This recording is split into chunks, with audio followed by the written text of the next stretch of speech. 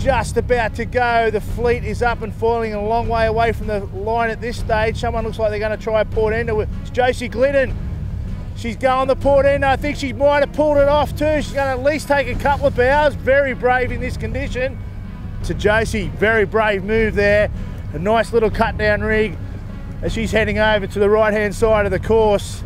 Just crossed behind Arno Saraphagas, and Stevie Thomas is coming over to this right hand gate. Oh, Outridge just had a massive loss. I think he's lost his rig. Yes, he has. His rig's come down. Something broke there again on Outridge's boat. Kiwi Pete Burling just coming through as well. Out of control. These guys are the best of the best and they can't handle these conditions. Just trying to survive. There's rescue boats out here everywhere. Oh, Pete again gets thrown over the back of the boat. Fabio Mazzetti just coming in and around now.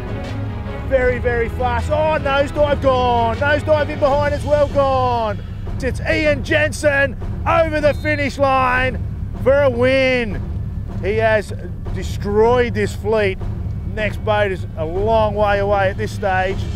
Scott Babbage gets it. Oh, Stevie Thomas took it off him. Good finish there between the two Aussies. Great job here by the girls. Beautiful little cut down sail and mast that she's running here today. Got the pink Moth on the top. She's happy. She's negotiated. Well done, Josie. Give us a wave, you beauty. Rob Greenhouse pushing up about probably 50 metres from this pin end. It's like Josh McKnight's in the middle of the course. And we're off and racing. Clean start. Rob Greenhouse has a nice start, nice clean air.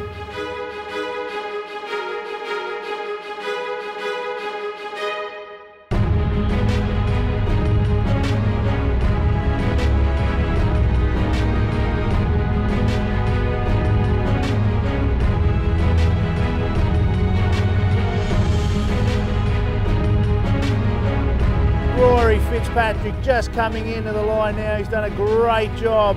He's led almost from start to finish. And there it is, a big win. And he's quite happy, very stoked is the Rory Fitzpatrick from Ireland. Tom Burton coming over the line now, taking second spot. And he's happy with that. So yeah, I've had a bit of an up and down series so far. Again today, won the first race and had a breakage and broke my mast, so I got a DNF, but the beauty of the Moth scoring system is if you get one lap in, at least you'll get the first person who does, a lap down. So I got a 24 and that was enough to scrape into Gold Fleet, so middle of Gold Fleet now, and with only 4 races complete, we're into Gold Fleet tomorrow. Yeah, no, I think there's going to be fun, the finals race, and obviously it all starts again with there being 4 fleets. All the points are still pretty close, even though you got a lot of firsts on the board. It's still quite tight, and it's all going to come down to the Gold Fleet racing.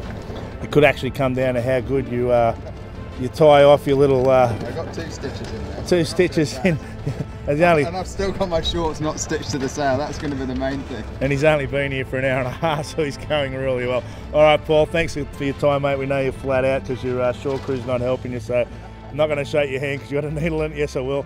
Mate, good luck for the next couple of days.